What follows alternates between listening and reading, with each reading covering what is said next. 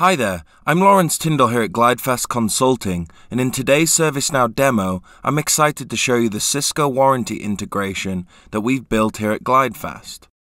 Before I take you through the integration, I'd like to talk about why the integration is important within your IT asset management practice, the benefits of having warranty visibility, and the business outcomes that can be achieved with this integration.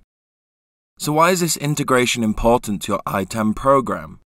Whether you're a small, medium, or enterprise-sized organization, having visibility into your Cisco hardware asset warranty statuses is crucial, as it allows you to understand what assets are covered by Cisco in the event of damage or failure.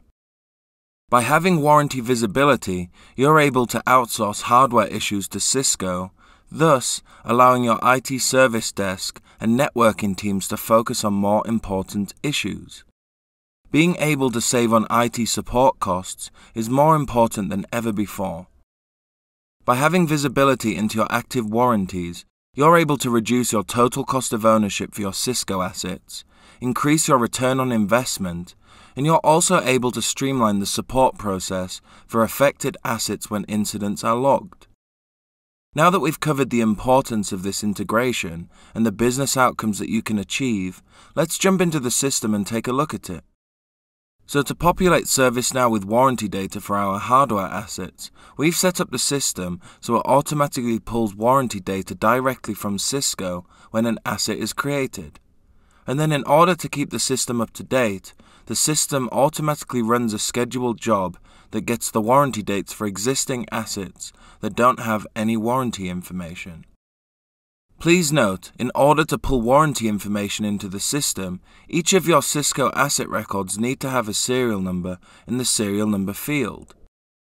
Now that we've talked about how the integration works, let's go and create a Cisco hardware asset and we'll be able to see how the warranty information is automatically populated. I'm going to head over to the Hardware Assets module and then click on the New button.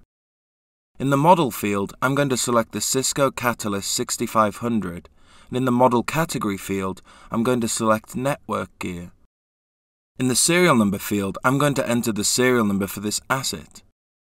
Now I'm going to right-click on the form header and click Save. At this point, the integration process will be running and the warranty information should be populated in a few seconds.